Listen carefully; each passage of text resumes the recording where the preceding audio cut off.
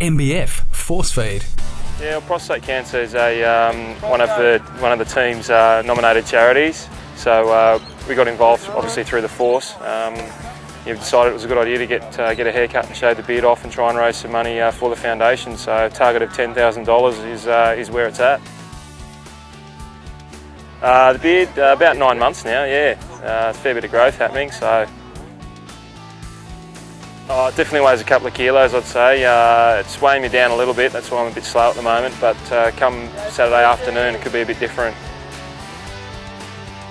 I guess, yeah, you just got to keep an eye on your health and get that check, you know, once a year, I think it is, once you're over 40 years of age.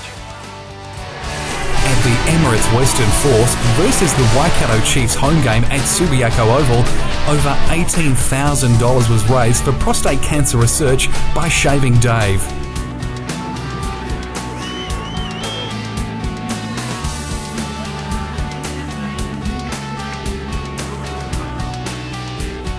I'm much younger. I think his girlfriend's more appreciative of it. It's a good cause as well, so, you know, killing two birds with one stone. Yeah, it feels quite good actually. I'm, wow, touched my chin for the first time in 9 months, so it's good to have a win, you know.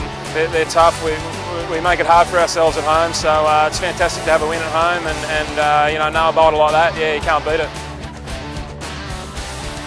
I don't know, mate, pretty quiet one I'd say. I've got an exam on Tuesday, so a bit of study I think.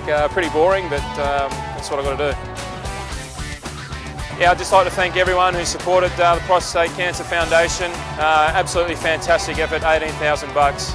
I'm Dave Pusey, thanks for tuning in to MBF Force Feed. MBF force feed.